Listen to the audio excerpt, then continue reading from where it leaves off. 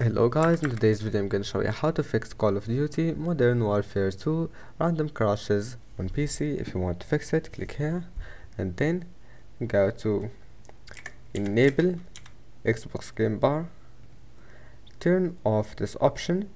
go to Graphics Settings and turn on this option and restart your PC, and after starting your PC go to GeForce Experience and then go to drivers, check for updates, make sure to install the latest update here and then go to settings, scroll down,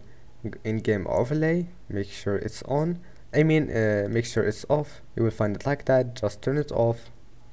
and wait a few seconds, and after that you will find it like that, turn it off, and image scaling, turn it on, and after that you will need to wait a few seconds and your problem must be fixed. See you in the next video.